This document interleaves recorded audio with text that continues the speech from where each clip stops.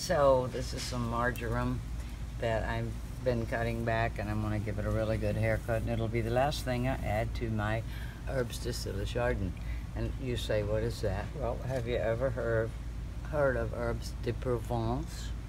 Herbs that grow in Provence, and they're packaged up in $9 little bouquets like this, so that you may pinch a bit out and put on your garlic bread, or, well, you know, I use these all the time, but so I make my own.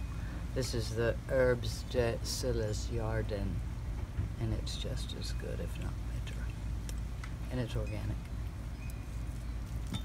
You might get one for Christmas if you're lucky.